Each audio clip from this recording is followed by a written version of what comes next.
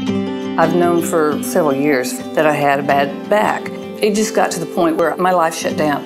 I couldn't walk my dog, which that just really bothered me because I walked him every day. I couldn't swim anymore because that hurt.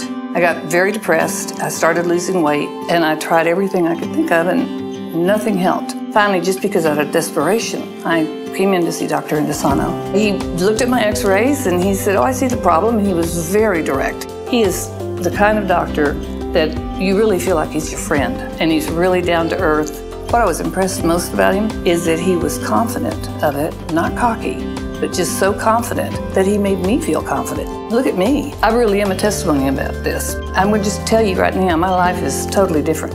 People see me now and they say, "My gosh, my friends, you've got your light back. You would have had to see me before. I couldn't have done anything." I really call him a miracle. He gave me my life back.